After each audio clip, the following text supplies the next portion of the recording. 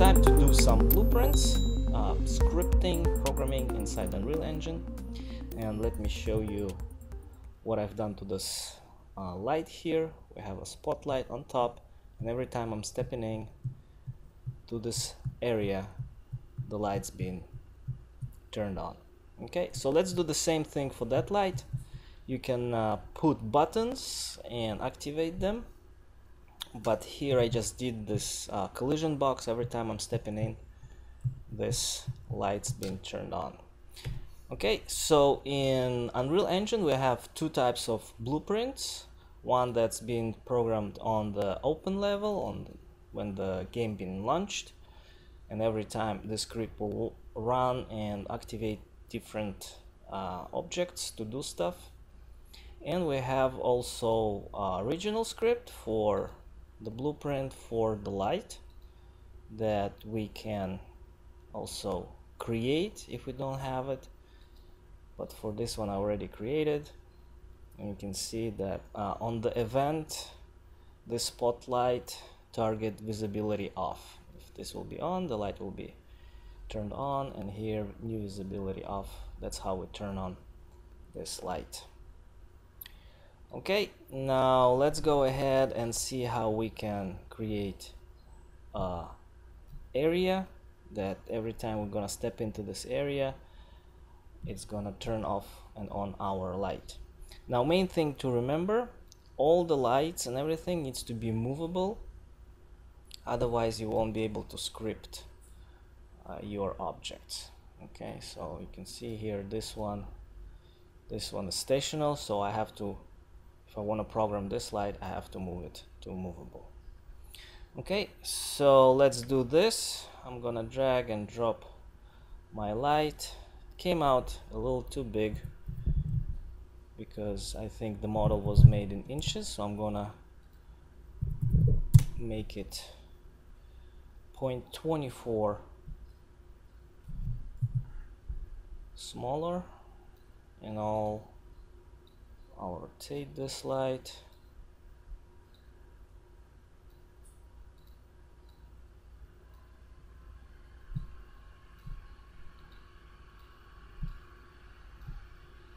Here we can rotate it towards the wall.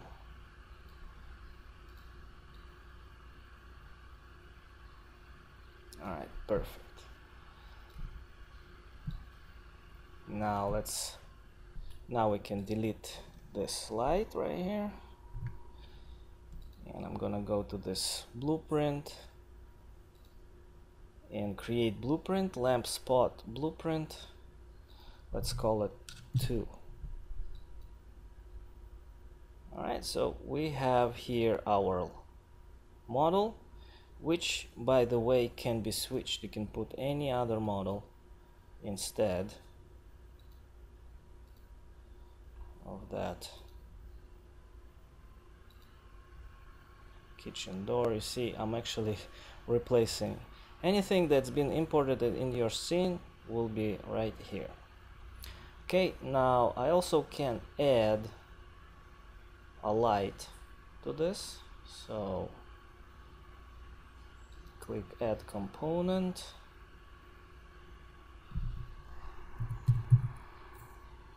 spotlight right here. Now we need to place it properly, so I'm gonna go to left view, actually front view, and rotate this like that. Top view, make sure it's in the center.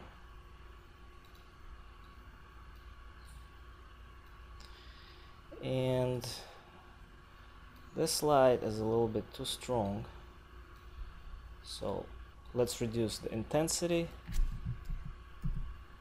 Open up the cone, maybe give a little bit warmer color, something like that.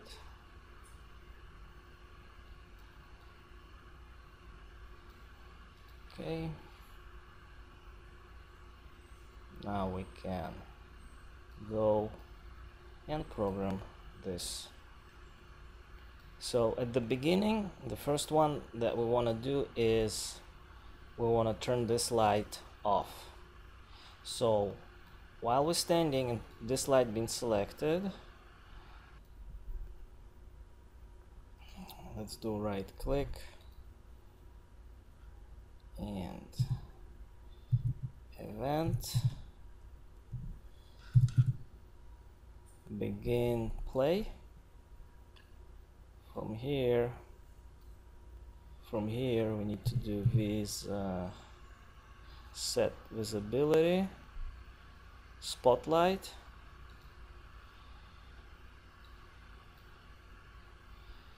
and off. Let's click compile, close this, run. Voila, the light is being turned off. Now when we're stepping in, we need to make it turn on.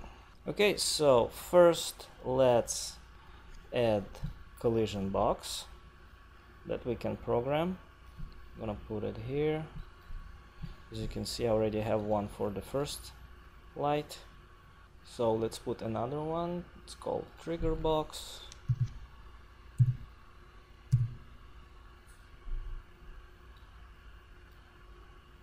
Box trigger right here. I'm gonna move it up, scale it a little bit.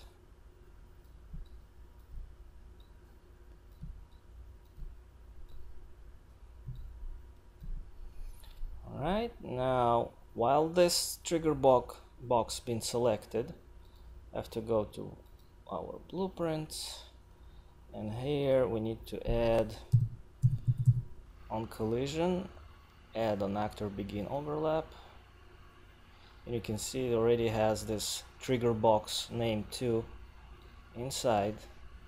So from here we need to add visibility, and we don't have it here because we need to go and select our light here. So let's go ahead and select it, go back to blueprint, right click, create a reference to lamp spot blueprint 2. So let's create a reference from that. Now from here we can do set visibility. We have the static mesh component and the spotlight. So let's do the spotlight, and we can see it brought us target already with that spotlight selected inside. So on the overlap, let's do this on and turn the light on when the actor begin overlap. Click compile, play. Now let's see if this worked. Voila, the light turned on. Okay, so now let's add a script that turns that light off. Open blueprint to go and select our box of overlap, this one. Now right click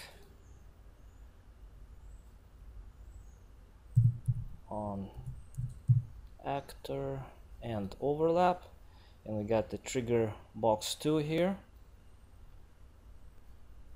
So when it ends, now from here we don't actually need to, because we can use the same target to set the visibility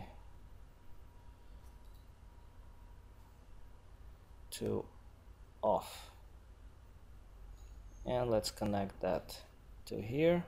So we're using the same object right here with the target, which is the spotlight, and we're using 2 overlaps, one at the beginning, one at the end, and both of them use visibility. One turns on, one turns off. Click compile, Let's close this, click play. Let's test our script. So, turns on, turns off.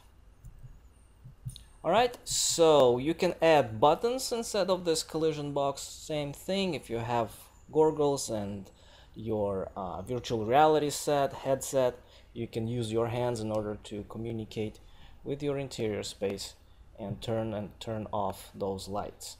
Okay, I'm gonna add more stuff here. I'm gonna add opening and closing doors, and I'm gonna add some of the curtains, fill it up a little bit more.